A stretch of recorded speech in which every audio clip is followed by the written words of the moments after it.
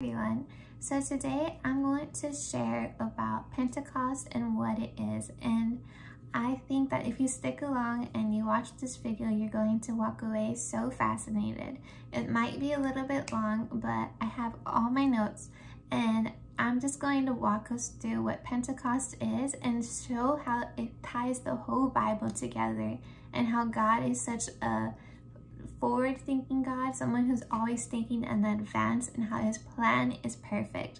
Now, it might be long, but I encourage you to stay connected, watch this video, maybe get out your Bible, let's go through this together, because I promise that at the end, you'll be amazed by who he is and how intentional he is in everything. And before we start, I just want to say that the Bible says it is the glory of kings to search out a matter. There's things that are reserved for those who will take their time to lean in, to go a little bit deeper and seek the Lord and his ways. And if we're not always willing to take the time to really go deep, there's a lot of facets and attributes of God and revelation of him that we will miss. So today I just want to encourage you to watch this, lean in, and gain a greater revelation of the story of the Bible and of the greatness of our God. So what is Pentecost? We all know that Pentecost is coming up this Sunday, and at the request of my mom, because I love learning about appointed times, I am making this video. But Pentecost is an appointed time in the Bible. In the Bible, in Leviticus 22, I believe, we see 7 appointed times of God. These are festivals that he has appointed and given the Jewish people, because those are the people he was in covenant with at the beginning, instructions on how to celebrate these feasts. Now, when we celebrated Easter, we already went through 3 of them.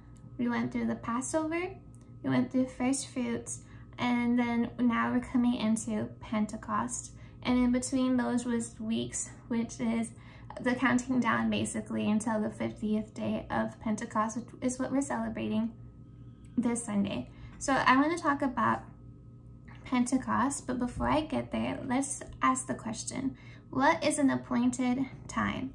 In the Hebrew language, appointed time means moedim. And the word moedim is the same word that you derive the word or the meaning that we get of tent of the meeting. This is when Moses would go to the tent of meeting and meet with God. So when we think of the word moedim, or we think of appointed times, we are recognizing that God has created a tent of the meeting, a tent in time where we can meet with him and grow in our revelation of him and just seek him. And there's a different kind of open heaven in that season of coming together and seeking him.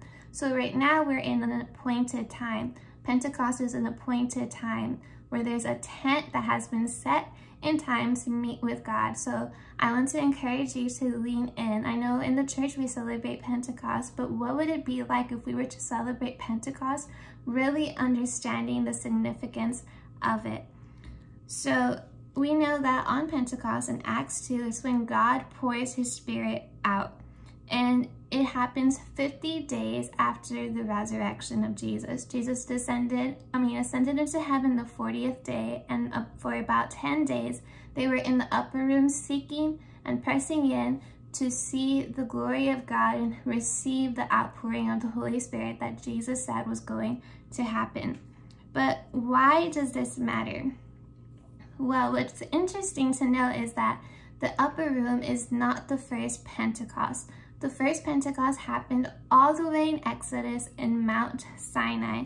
So if we go to Exodus 19, we're going to see that the people of Israel are taken out of Egypt. That's the story. They exit from Egypt. They exit from slavery. And God is leading them to a place where they can dwell with him and have communion and covenant with him. So in Exodus 19, it says, exactly 2 months after the Israelites left Egypt, they arrived in the wilderness of Sinai. So they arrived at Mount Sinai, and this is believed to be the 40th day. And it says that while they're there, Moses goes up to the mountain, and basically God asked Moses a question. do you want to come into covenant with me? And this is what we see in verses 3 through 6. It says, Then Moses climbed the mountain to appear before God. The Lord called to him from the mountain and said, Give these instructions to the family of Jacob. Announce it to the descendants of Israel. You have seen what I did to the Egyptians. You know how I carried you on eagle's wings and brought you to myself. Now, if you will obey me and keep my covenant, you will be my own special treasure from among all the peoples on earth. For all the earth belongs to me, and you will be a kingdom of priests, my holy nation. This is the message you must give to the people of Israel. So what is happening here? God is telling Moses, I want to take you as my bride. I want to bring you into covenant. But here are the terms of conditions. The terms and the conditions. You have to obey me and keep my covenant. And so Moses is like, okay, this is the message God wants Moses to give to the Israelites. So he goes down to the mountain and he tells them, in verse 7 it says, So Moses returned from the mountain and called together the elders of the people and told them everything the Lord had commanded them. And all the people responded together, We will do everything the Lord has commanded. So they accepted the terms to the covenant. They said, yes, we want to be in relationship and in communion with God. We will obey. So Moses goes back up the mountain and he tells God, yes, the people said yes. And then God gives him terms of what they have to do. They have to prepare for Moses to go back up and consecrate themselves. And then it says, we continue reading in Exodus 19 all the way to Exodus 20, we find that on the 10th day, God gives them the 10 commandments. So God gives them the word of God. Now, why is this significant? Because on the 40th day, Jesus ascended into heaven. Basically, humanity has been redeemed from slavery to sin, and now Jesus ascends into heaven, and the Jewish people are all in Jerusalem because on the appointed times they would come. There were certain times that they would all come into Jerusalem to come and worship God, Pentecost being one of them. So the Jewish people are in Jerusalem. The disciples go into the upper room, as we read in Acts 1 and Acts 2, and they begin seeking the face of God. And what happens on the 50th day? They receive the Holy Spirit. So when we celebrate Pentecost, what are we celebrating? 1, God giving us his word, and 2, God giving us his spirit. Both are so important and so crucial. We can't just have the word without the Holy Spirit, because without the Holy Spirit, we will lack the revelation and the power to obey the word. But also without the word, what is the Holy Spirit going to teach us and reveal to us? The word is essential because the Holy Spirit reveals the word and the revelation of it. So we're in Exodus and we see that the people have received the 10 commandments. God gives them to the people. And they say in Exodus 20, verse 19, again, they say, you speak to us and we will, they say that they're going to listen and follow the commands. And so then if you continue reading through Exodus 20 all the way through Exodus 31, Moses is up there on the mountain getting the instruction and the law from God. It's all explaining how to build the tabernacle and everything. But then you get to Exodus 32 and something significant happens and changes everything. In verse 8 of Exodus 32, this is what it says. The Lord told Moses, quick, go down the mountain. Your people whom you brought from the land of Egypt have corrupted themselves. How quickly they have turned away from the way I commanded them to live. They have melted down gold and made a calf, and they have bowed down and sacrificed to it. They are saying, these are your gods, O Israel, who brought you out of the land of Egypt. So what is happening here? Moses was up in the mountain. He went back up to the mountain as God is revealing and giving him more information, releasing the word. And the people are getting impatient. Moses hasn't come down. So at the beginning of Exodus 32, they turn to Aaron, Moses' brother, and they ask, make us a God, make us somebody that we can worship, somebody that we can see. Like, we're worried about Moses. He's probably dead. That's probably done and over with. We need a God. So what do? Out of all of the stuff that they got, that they brought from Egypt, the gold and all of those things, they create a calf to worship. And God sees what they're doing, and he tells Moses, hurry, go down, look at what they're doing. And he says, look how quickly they have turned from me. What did they do? They broke the covenant they made with God. And they broke the first command, which in the 10 Commandments, what does it say? That thou shalt not have any other God before me. So by having an idol, they broke covenant with God. And we see how God is so angered. He calls them stubborn people, rebellious people. And he says that he's going to destroy them. Verse 10, it says, now leave me alone so my fierce anger can blaze against them, and I will destroy them. Then I will make you, Moses, into a great nation. Verse 11, but Moses tried to pacify the Lord his God. O Lord, he said, why are you so angry with your own people, whom you brought from the land of Egypt with such great power and such a strong hand? So he begins interceding on the behalf of the people of Israel. And in verse 14 it says, so the Lord changed his mind about this terrible disaster he had threatened to bring on his people. So the Lord has mercy on the people of Israel, and he decides that he is not going to destroy them.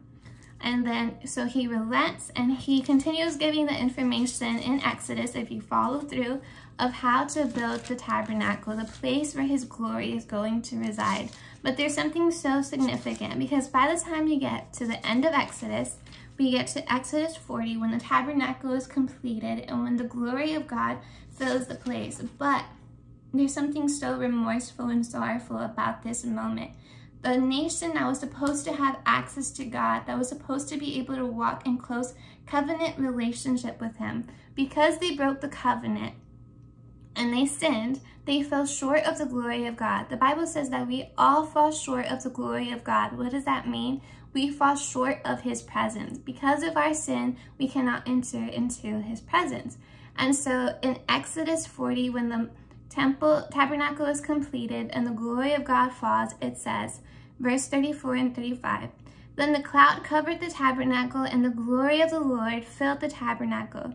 Moses could no longer enter the tabernacle because the cloud had settled down over it, and the glory of the Lord filled the tabernacle. So Moses didn't have access into the holy place of God, into his presence. The representative, not even the representative of Israel, could enter the tabernacle because their sin caused them to lose what they had access to. And it follows the same pattern in the Garden of Eden. When Adam and Eve sinned against God, they lost access to his presence. And that's such a sorrowful thing, because all God wants to do is dwell with us. When he said that he was going to bring the people of Israel out of Egypt, he said that he was going to bring them into a place where they could worship him. What does it mean to worship? It means to have communion with God. And when we create a place of worship and we begin to worship God, what happens? God begins to minister to us, and he begins to host us. We think we're hosting him, but then he comes into the room and hosts us. So there's a communion relationship that happens. So 2 times it was already broken, God's plan. He wanted to have communion in the garden, they sinned. He wanted to have communion with the nation of Israel, and they sinned. But then we enter Leviticus, and the solution, the temporary solution, is God raises up Levites. He raises up priests who will be representatives for the people of Israel before him, and for him before the people of Israel. And that's when we go into Leviticus and Numbers, and you see the priests are going to be creating the tabernacle, living in the tabernacle, creating sacrifices and things like that. But it wasn't the thing that God wanted. He wanted something so that all of us could walk in intimacy with him, and all of us could have access to him. So if through the prophet Jeremiah, we see that there is still hope. I want to read Jeremiah 31. I'm going to start in verse 31, and this is what it says. This covenant, no, let me say it. 31, start all over. It says, the day is coming, says the Lord, when I will make a new covenant with the people of Israel and Judah. This covenant will not be like the one I made with their ancestors when I took them by the hand and brought them out of the land of Egypt. They broke that covenant, though I loved them as a husband loves his wife. You see, God was bringing them into covenant, like a marriage covenant with them, but they broke the terms of the covenant. Verse 33, it says, but this is the new covenant I will make with the people of Israel on that day, says the Lord. I will put my instructions deep within them, and I will write them on their hearts. I will be their God, and they will be my people. And they will not need to teach their neighbors, nor will they need to teach their relatives, saying, you should know the Lord, for everyone from the least to the greatest will know me already. So what do we see here? God still has the desire to bring us into covenant. It's the plan and the purpose that he planned since before the foundations of the earth. In Ephesians 1, it says that before the earth was formed, God made covenant with himself to bring us into his family, to cause us to be holy and blameless. He wants to create covenant with us, each one, and individually, personally, and intimately. And so that brings Jesus into the story. Jesus arrives, and if we go to the Last Supper, which the Last Supper happens on Passover, and Jesus is presenting himself as the Passover lamb, saying, I'm going to give my body and my blood for you on your behalf so that I can pay for the redemption and the forgiveness of your sins. And Luke 20, verse 20 says, after supper, he took another cup of wine and said, this cup is the new covenant between God and his people, an agreement confirmed with my blood, which is poured out as a sacrifice for you. So this shows how Jesus is so involved in our redemption. He desires covenant with us. He said, I'm going to make a new covenant. And then Jesus comes in the New Testament. We see him come and he says, I'm going to make this possible by offering my body and my blood on your behalf. And his blood and his body confirms the new covenant. So on the Last Supper, he presents himself as the Passover lamb. And again, this takes us back to Egypt, because in Egypt, God told the Israelites, put blood over your doors and I will pass over, and you will not have to pay the penalty that everybody else in Egypt is going to pay. The blood will distinguish you. And it's the blood of Jesus that when we receive him for ourselves in our lives, that distinguishes us so that at the end of our life, we won't have to pay the penalty of our sin because Jesus did. But it doesn't end at Passover. Passover is the beginning. It's the beginning of our redemption. But there has to be more to it. The same way that when Israel came out of Egypt, they were redeemed from Egypt, but they still had to get Egypt out of them because they were still living as slaves. And so there still needs a progression of things to happen. So first, Jesus has to raise up from the grave. So on Resurrection Sunday, we celebrate his resurrection. He is the first fruits. That's another appointed time. We celebrate first fruits. And if we go to Romans 8:29, I didn't plan to read it, but let's read it. If we go to Romans 8:29, this is what it says. It says, for God knew his people in advance, and he chose them to become like his son, so that his son would be the firstborn among many brothers and sisters. On Resurrection Sunday, we celebrate that Jesus rose from the dead and that he is the first of many. And that means that we have been destined to become like him, to walk in his same likeness. And so he rises from the dead, he's resurrected. And first of all, this legitimizes everything Jesus said. That shows us that he is worthy of forgiving us of our sins, because death could not hold him. Why? Because the wages of sin is death. But if there is no sin in him, then death is not his inheritance nor his portion. He can't be kept in the grave. If you look at Acts 2:24, death couldn't hold him. So we see that Jesus is the first fruits. That means he's a picture of what we're going to be able to walk in as a new creation. We're going to be like him. So our walk with God is us being transformed in his likeness. So first, in Mount Sinai, the people were given a law and they couldn't keep it because they still had not received that they were not a new creation yet. And God, in his perfect plan, creates a way for us to be made whole again. And through Jesus, we become a new creation. And we begin the process of transformation and sanctification, where we begin to walk in his likeness. But it's only made possible through the Holy Spirit. Because you see, we all saw the disciples when we read the Bible. And then we see a huge contrast from the way that they were to the way they are now when they were walking under the power of the Holy Spirit. And Jesus said, do not go and preach the word until you receive the Holy Spirit. Stay in the upper room until you receive the Holy Spirit, because the Holy Spirit is essential for us to be able to walk in our new identity and to receive our new identity. We cannot do this walk without the Holy Spirit, because without him, we lack the revelation and we lack the transformation that we need. 2 Corinthians 3:18 says that by the Spirit, we are continually being transformed into the glory of Jesus, into the likeness of Jesus. So we need the Holy Spirit. We can't just live by the word, because the Bible says that the law kills, but the Spirit gives life. And so we need the Holy Spirit to be able to experience and live by the power of Jesus and experience the power of his resurrection in our own lives. So we see Jesus is raised to life from death. So it legitimizes what he said. We are forgiven. We are now in a new covenant. And then Jesus ascends and he says, when I ascend, you can receive the Holy Spirit. And if we go to Acts 2, we see that the Holy Spirit, as they're all in one room in one accord, praying and seeking God, they receive the gift of the Holy Spirit. And the Holy Spirit falls on them like what? As tongues of fire. And why is this significant? Because in Mount Sinai, when they were receiving the word from God, the whole mountain was on fire.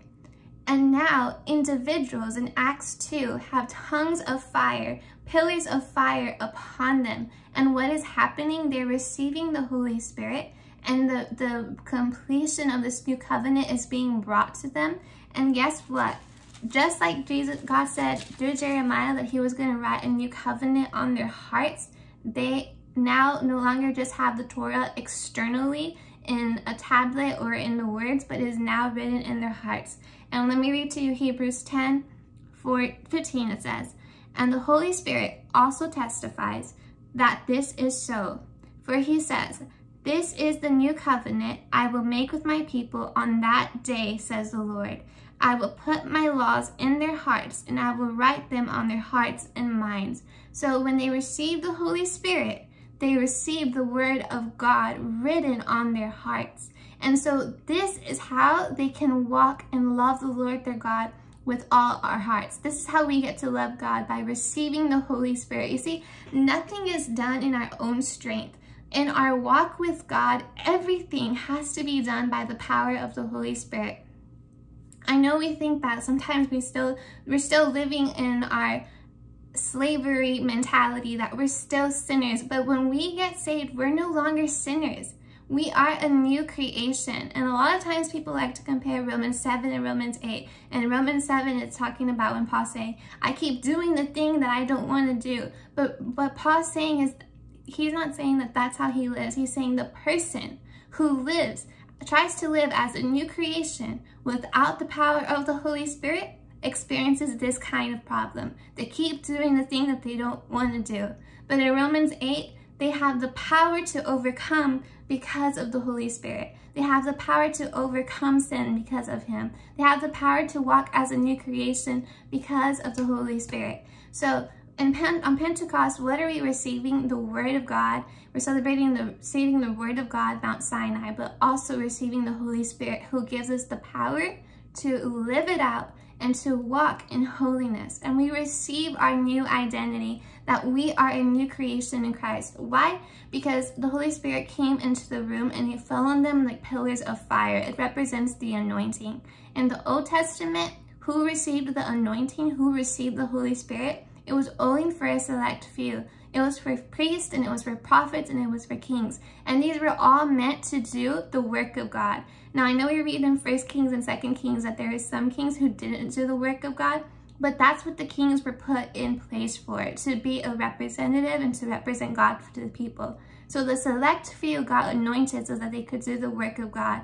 But in Acts, everybody got anointed. Everybody received the empowerment from the Holy Spirit. And that's what makes them good witnesses of the work of God. And that's That's what says, gives them the freedom to be able to proclaim his word with power. And so you know what that means, that now not just the select or few, but now all of us are priests for the glory and honor of God. I want to read 1 Peter 2:9, and this is what it says. But you are a chosen generation, a royal priesthood, a holy nation, his own special people, that you may proclaim the praises of him who you called out of darkness and to his marvelous light, who once were not a people, but are now the people of God, who had not obtained mercy, but now have obtained mercy. Now, what does this sound like? Do you remember in Exodus 19, when God was making covenant with the people of Israel? He said, I was going to create you. I want to create you into a royal priesthood, into a holy nation, but they could not accomplish it on their own. They could not receive that new identity on their own. They kept on sinning. They sinned, and they lost that privilege, and now only the few select had it. But because of Jesus and the finished work of the cross and what he did, and because he ascended so that we could receive the Holy Spirit, now all of us can become and be this royal priesthood, this chosen generation. This is our new identity. We're no longer sinners. We have the righteousness of God. We are being transformed into his likeness. We can overcome sin, and we can be effective witnesses for the glory of God because of the Holy Spirit. We need both the Word of God and the Holy Spirit. We can't live by the Word if we don't have the Holy Spirit. We have to live by the Spirit who makes us, allows us to complete the Word of God. So on Pentecost, we get to see how God's Word just wraps so well together, and how we have everything we need to fulfill and accomplish and do the good works that God has called us to do long ago. We're no longer slaves. We're no longer people who are lost to the mindset of slavery. But if we give ourselves to the Holy Spirit, we can be transformed into this new identity. Because in Exodus, the Israelites still had Egypt in them. They had to get Egypt removed. But us, in the new covenant, because we have the Holy Spirit, we're new creation. We don't have to walk as slaves or with that mindset anymore. We're completely changed, and we have everything we need to walk in power. Why do we resort to a form of godliness without power? The Bible shows us that we can walk and do the things Jesus did. Jesus was divine in identity, but on the earth, he walked as a human, and everything he did was by the power of the Holy Spirit. That same Spirit lives in us. That same Spirit guides us. That same Spirit is for us. That same Spirit intercedes and prays for us on our behalf. He is literally everything. God with us, God for us. It's a miracle that he dwells within us. And on Pentecost, we remember that the Holy Spirit dwells within us, and because of him, we can walk in victory. We don't have to walk in our own strength, because it's not by power, it's not by might, but it's by the Spirit, says God. So we have such a great gift in the Holy Spirit. And what would happen if we would just yield our lives to the leading of the Holy Spirit? If we would receive him and allow him to take the lead, what kind of impact could we make for the glory of God? What kind of peace could we live in? Look at Jesus and look how he lived. Look at the impact he made, and look at the peace that he had. It was all because he trusted the Holy Spirit. He trusted the Holy Spirit to the point of death. He trusted that he would raise him up from the dead. And you know what? Every day as we walk with God and yield to the Holy Spirit, he's resurrecting us and saving us and transforming us. We need him. We can't just live the word and try to fulfill the word in our own strength. And why would we even try when we've already been given the gift of the Holy Spirit? So I hope that encouraged you. I just wanted to show how everything is so intricately brought together. How God didn't just save us. He didn't just redeem us, but he redeemed us unto doing good works. He redeemed us unto being a priest. And we get to do that through the power of the Holy Spirit. We have everything that we need. We are not orphans. We are not helpless. We are not victims. We are not slaves. We are sons and daughters of the King who have been equipped. for such a time as this. So I hope that as you go into Pentecost, as we go into Sunday, that you'll get yourself to church and you receive the outpouring of the Holy Spirit. Be grateful for him. Ask him to reveal himself to you through his word and the gift that he is. And let's all surrender into much greater depths to the Holy Spirit so that he could truly reign over our lives, rest on us, and do the work of the Father and glorify the Father by the lives that we live. So if you watched, thank you for watching. I know it was long.